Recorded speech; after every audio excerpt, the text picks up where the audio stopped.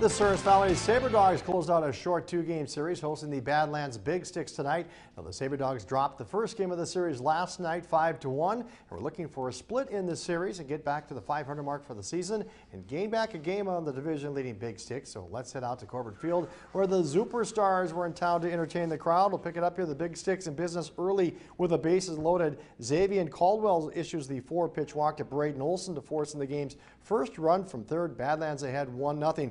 Jump to the third now where Cruz Taylor draws a bases loaded walk and that forces Tyler Courtney home and that would tie the game up at 1.